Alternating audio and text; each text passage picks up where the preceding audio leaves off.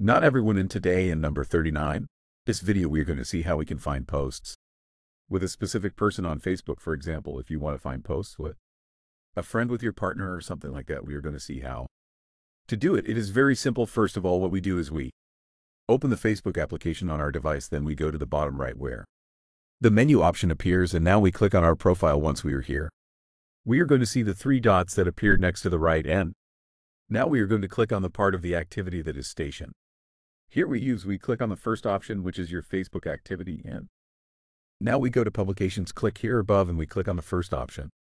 That is your photo and video publications. Once we are here, the key is that we can filter by specific people, and to do this, we give here on the left the filters icon that is here, we give the last option that I made, people, and here we can search for the name of the specific person, and all the publications will appear, those that are in the one that is tagged, etc., etc.